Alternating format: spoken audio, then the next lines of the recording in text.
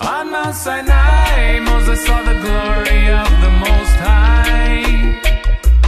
On Mount Sinai, Adonai would hear the children cry. On Mount Sinai, Moses saw the glory of the Most High. On Mount Sinai, Adonai would hear the children cry. Exodus. When Jah spoke to his servant Moshe, he said, take off your sandals, for you're standing on holy ground. Now go and tell Pharaoh, stop oppressing the children, or with 10 plagues I shall strike him down.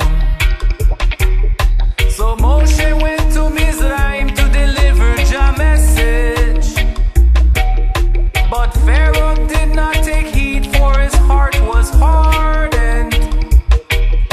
And so began in Egypt that great tribulation, because Pharaoh did not repent, so he could not be pardoned. Selah. On Mount Sinai, Moshe saw the glory of the Most High. On Mount Sinai, Adonai would hear the children cry. On Mount Sinai, Moses saw the glory of the Most High.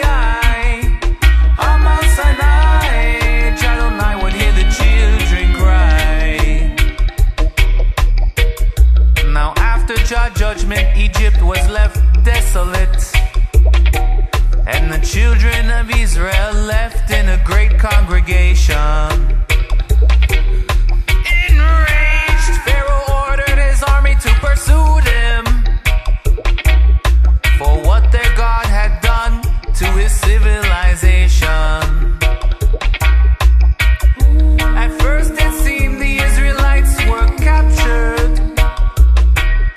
On one side Pharaoh's vast army, the other side a great sea. But Moshe lifted his staff, and Jah parted the waters.